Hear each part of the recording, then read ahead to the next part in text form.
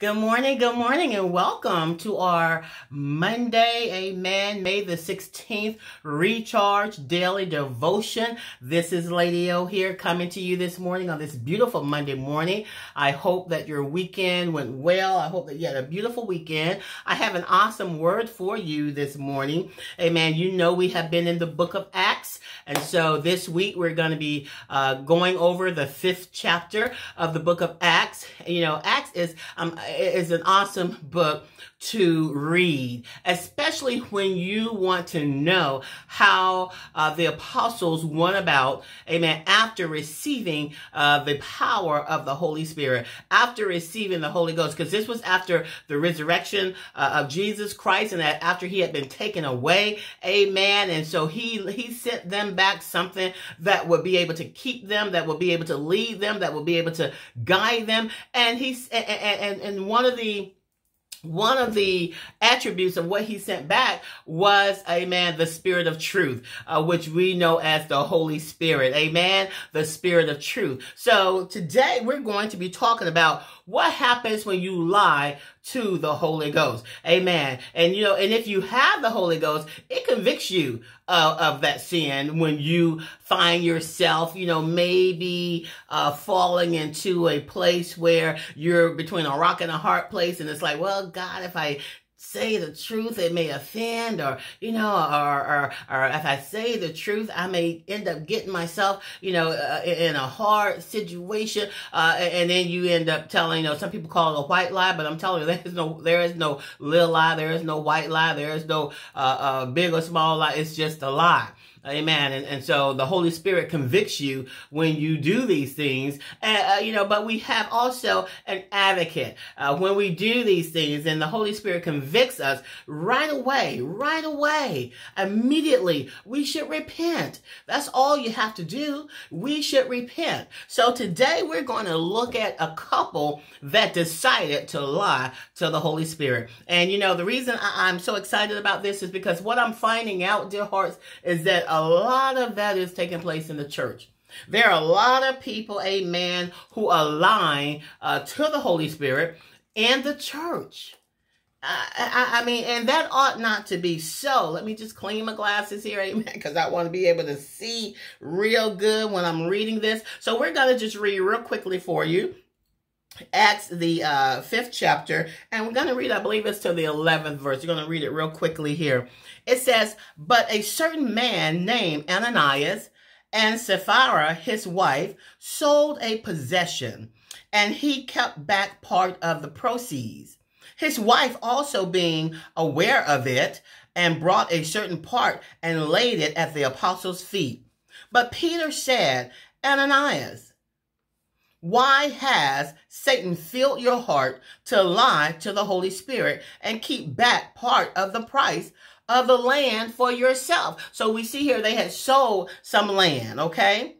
"While it remained, was it not your own?" In other words, while you had this land, it was yours. You could do with what you want to do with it. And then he said, "And after it was sold, was it not your own?" And after it was sold, was it not still in your control, your own control? Why have you conceived this thing in your heart? Excuse me. Why have you conceived this thing in your heart? You have not lied to men, but to God." Then Ananias, hearing these words, fell down and breathed his last. So great fear came upon all those who heard these things. And the young men arose and wrapped him up and carried him out and buried him.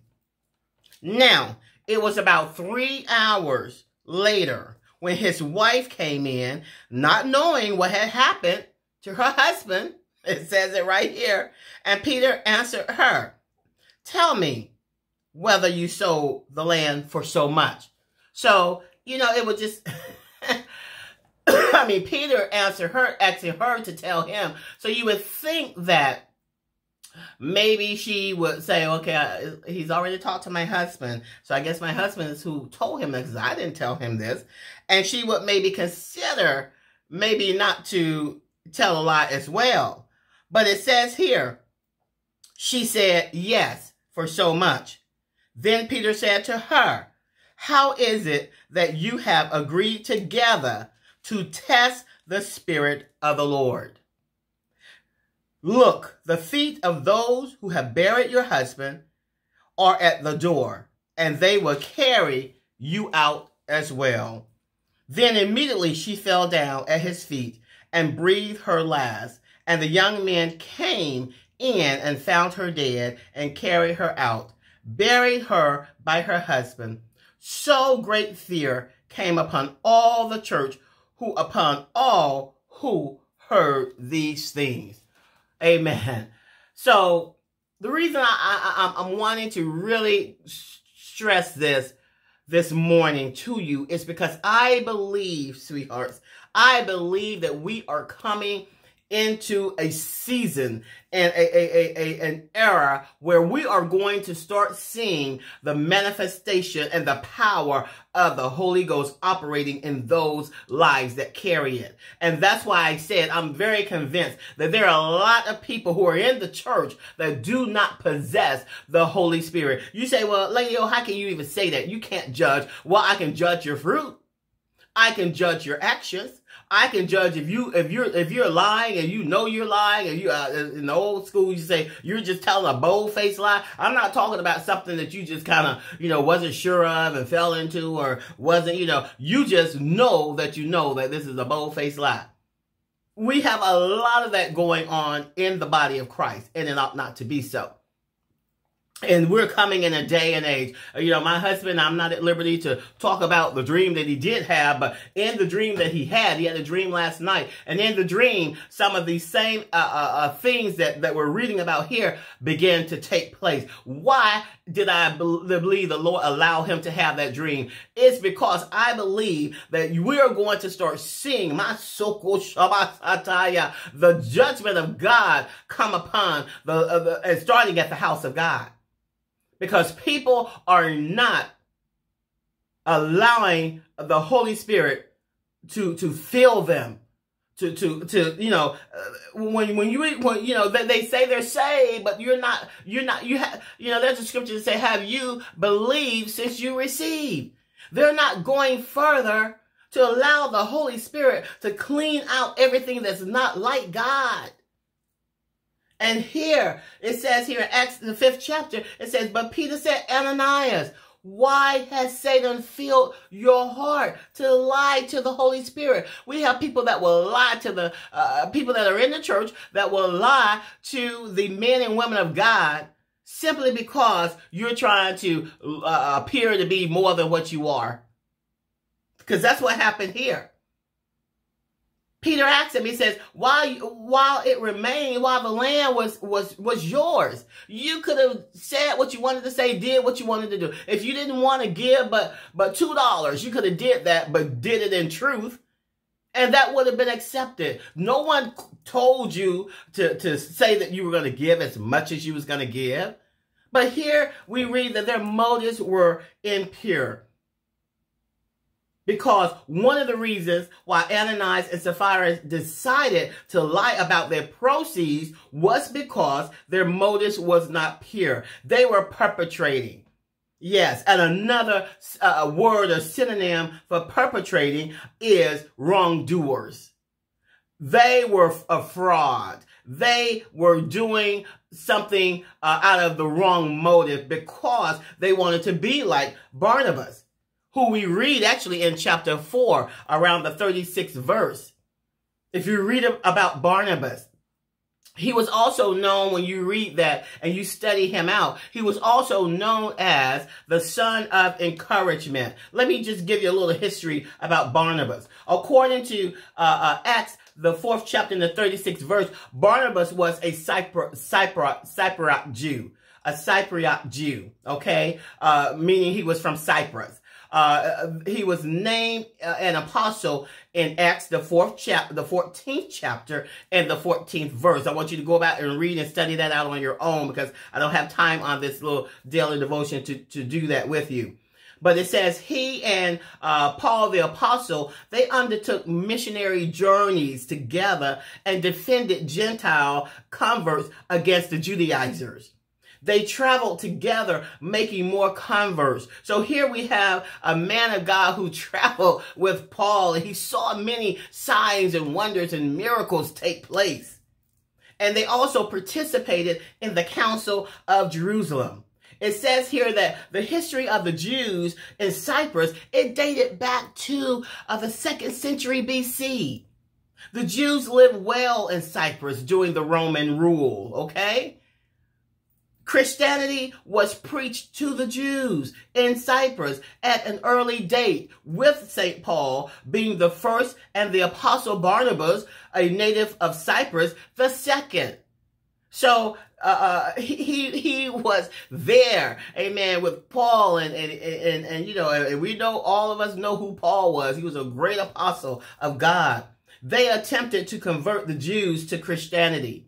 And it says here that Aristobulus of Britain, he was the first bishop of Britain. And he was also the brother of Barnabas. So Barnabas came from a wealthy family. He came, amen, he was raised up in a time where, you know, Christians were, you know, they were being treated okay, and they fared well. And so here we have a couple in the church doing things to be seen, not from the heart. They trying to, you know, when Barnabas, he sold, it says that he sold his possessions and gave it to the church. So here we have a couple who maybe could not really measure up with Barnabas, but yet they wanted to be seen by others as somebody like Barnabas, doing things to be seen by others. I want to challenge you not to do that.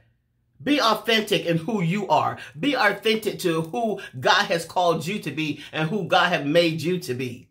Don't try to keep up with the Joneses, because you get yourself in trouble when you do that. I'm talking about lying to the Holy Spirit.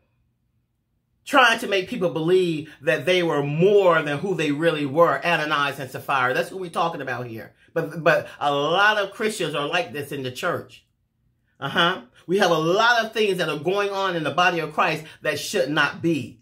God already knows who you are. Why are you perpetrating? Why are you lying? Why are you trying to make like that you have more than what you have?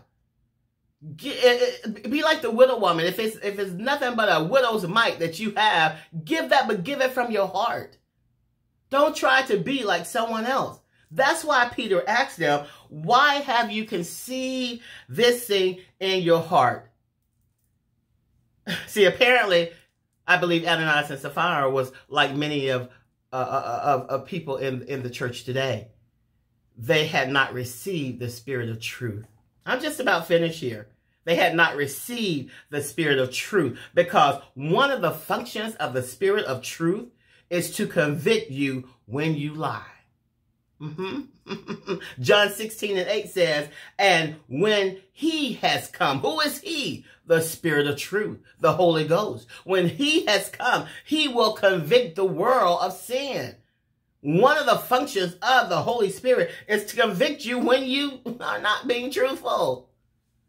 And then verse 13 in that same chapter, John the 16th chapter, says, however, when he, the Spirit of truth, has come, he will guide you into all truth.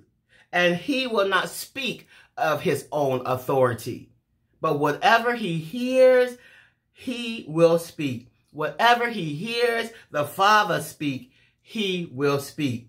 And he will tell you of things to come. That's why I said Ananias and Sapphira could not have had the Holy Spirit, because had they had the Holy Spirit, it would have convicted them, and they would not lie. They would not have lied to the man of God. Check yourself.